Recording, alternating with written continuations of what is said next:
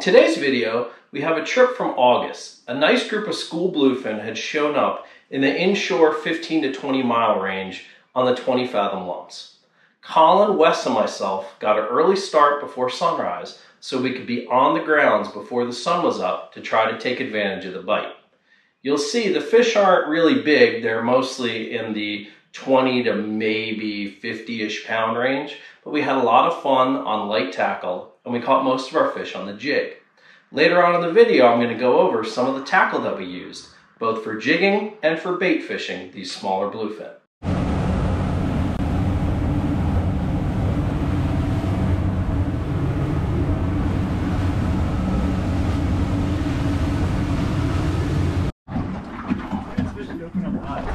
That's what mine did at the Little Italy bite.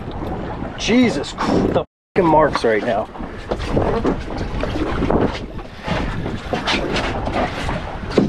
Colin, look at that. Look at the machine.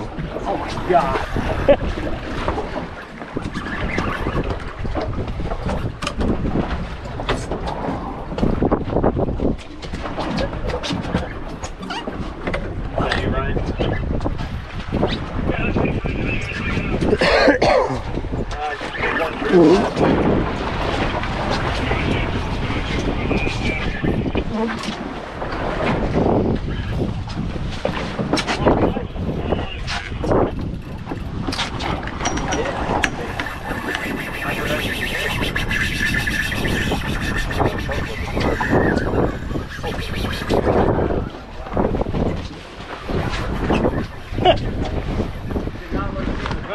No.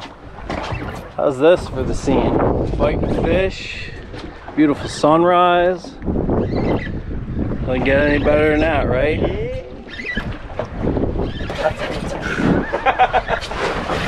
Oh, fuck you. Just came off. Wow. How'd that happen? Nice fish, too. Yeah. Wow. Stop raining.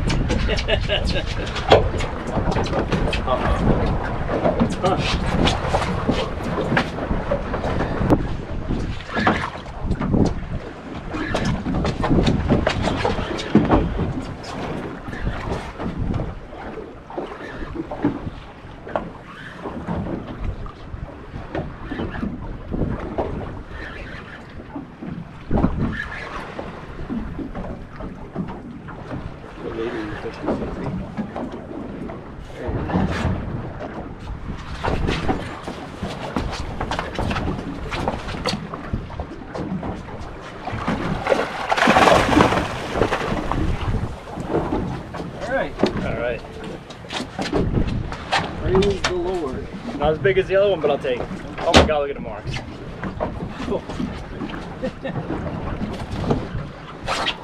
Oh my God, I've never been so happy to fucking watch one of them.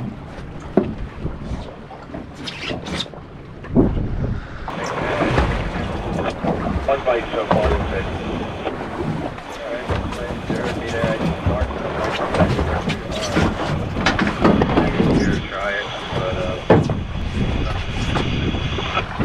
Yeah, we're going to switch over to jig. I read them tight to the bottom. 50 feet and tight to the bottom.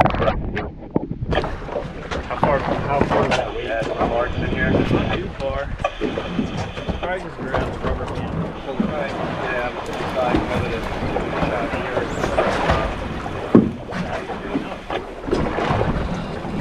Gotta give it a shot. Alright, thanks for coming back.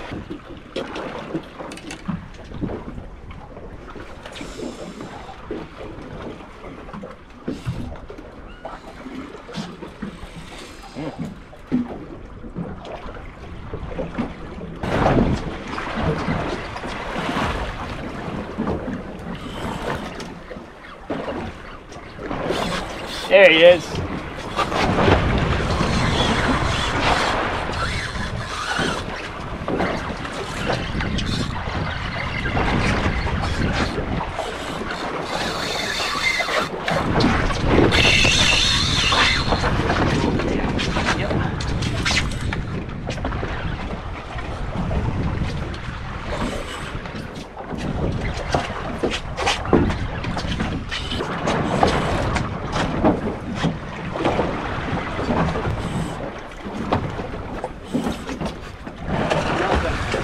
Yellowfin. Yellowfin?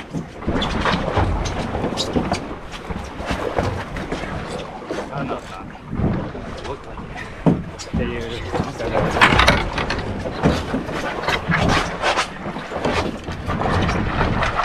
Which one do you want to kill first? Yeah, we almost got this one up, Wes. This is a better bluefin, so.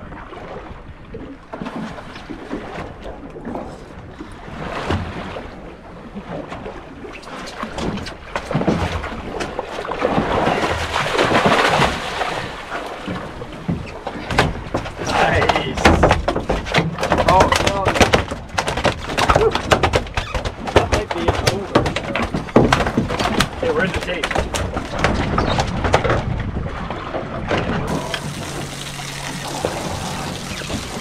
That felt pretty good on that rod. What was that? How big was that one? 42, 42? 41 and a half, something like that. Not 47. It looks a lot bigger than very round. Oh, I got a sheet on it. Oh yeah.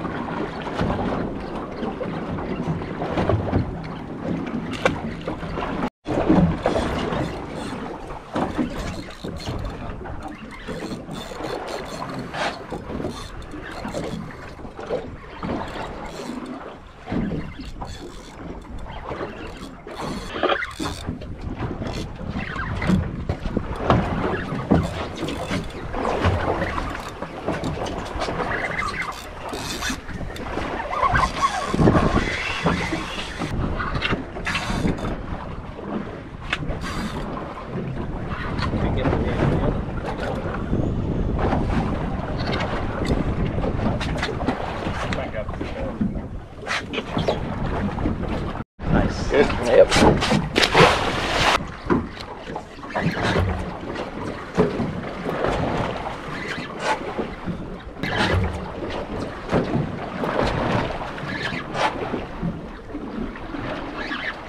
Like that's something Ram on the one. No. I was gonna say he doesn't even really know he's hooked yet. This will be interesting. Oh boy. Right here. Not that small either. It's not that small. He's gonna go fight.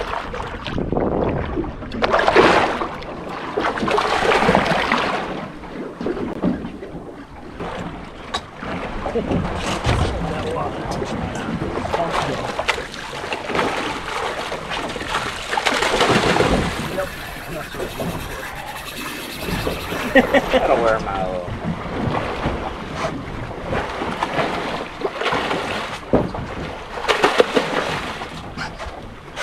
Crunch, Jeremy Marcus. Ready?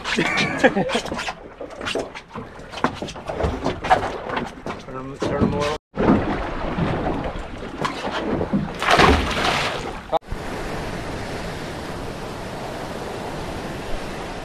So as you saw on today's trip, we were catching a lot of these smaller bluefin, both jigging and on bait rods. So I decided I would go over some of the tackle that we were using today, just to give you an idea of what can be used. So we'll start off on the bait fishing side of things. For my chunking rods, they're actually multi-purpose. These are the rods that I use for trolling as well. Now these are custom CalStar Boomer Junior 3080 blanks with Talica 25 2-speeds. I have the Talica 50 handles on here. It helps give much better leverage when you're fighting a fish compared to the stock Talica 25 handles. Now these setups, while I use them for trolling and bait fishing and whatever else, they're actually still very light. You could fish this quite easily, you know, both without a harness or anything else. If you do need to go into a harness, it has harness lugs here, but these are very good multi-purpose rods.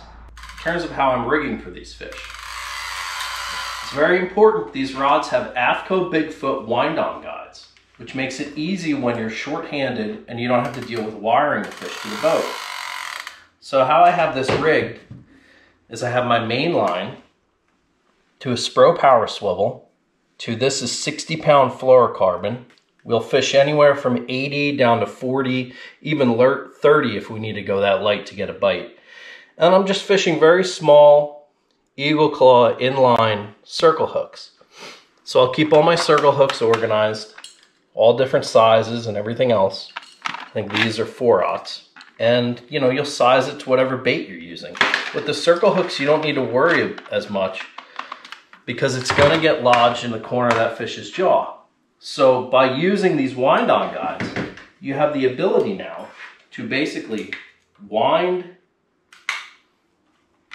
as the fish is coming up. You can wind that swivel right through the guides. And you can wind that fish right up to the boat. So you don't need to wire it, you don't need to worry about that. And you can actually fish lighter leaders this way. So we were catching a lot of these fish today on sardines and actually on whole squid. And this is just a good, you know, you take off your snap swivel or whatever you're using for trolling. It's a good multi-purpose, both trolling and chunking setup. It's very lightweight. As for jigging, so you saw today, I was using mainly the bait rod. I've gone over this in other videos, but my favorite jig rod, especially for smaller fish, this is a custom Black Hole 250 built by Tim Shaw, Hail Mary Custom Rods and Gaffs. Has a 8,000 twin power on it. And this is a 250 gram rod. You know, this fish is great. This rod is great for, you know, fish 100 pounds and less. I'll get back to the jigs that we were using. So some of the other rods you saw us using in the video. Wes was using a Centaur jigging rod. I believe he has a combat arm. This is the Constellation, so it's similar to that. This was the previous generation where they were all bright red. Now I think everything is black.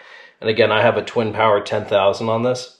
But again, very light. When you see it in comparison to the Black Hole 250 in the tip, you can see how much lighter it is. But this rod can still handle a ton of drag. We've caught close to 60-inch bluefin on this rod. But it's very fun for these small school bluefin and also small yellows. Another rod, which is a great option, that Colin was using, this is the Shimano Type J. I think they're grappler Type Js now. This is the heavier one, the S586. So this is rated for a max jig weight of 300 grams.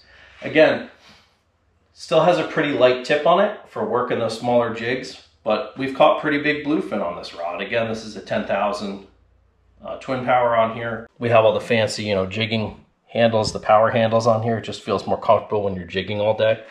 This is another great option, you know, different price points from your most expensive, your custom Black Hole, down to your Centaur, which is more of a budget, but still works great. And then somewhere in the middle, you have the Shimano. All really good options, and you saw how well they work today. In terms of the jigs that we were using, almost all the fish we caught in this video were on these pink glow nomads.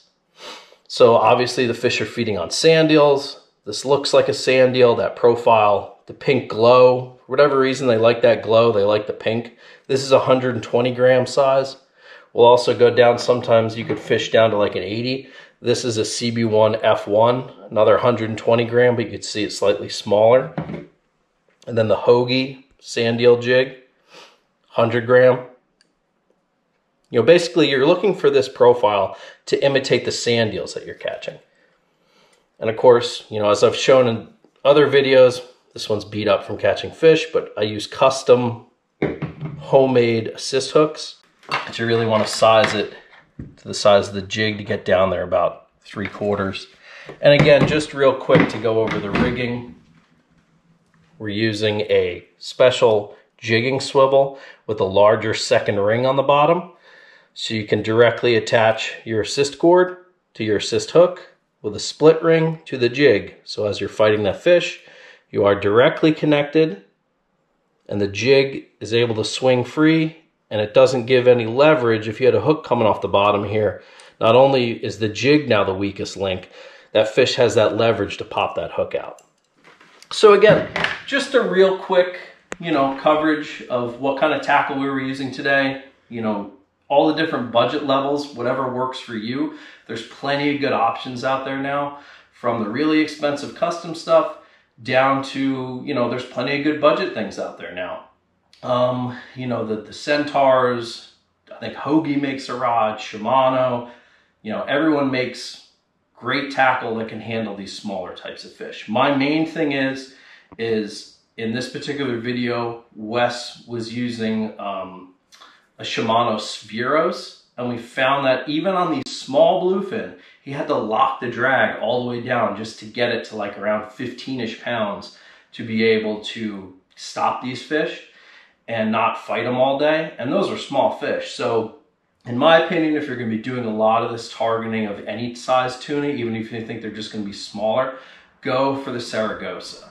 Go for a twin power. You know, you might not need all the drag that they could do. You're not going to use 55 pounds of drag fighting a school bluefin, but the drag is going to be much more efficient in those lower levels, and you're not going to burn the reel up.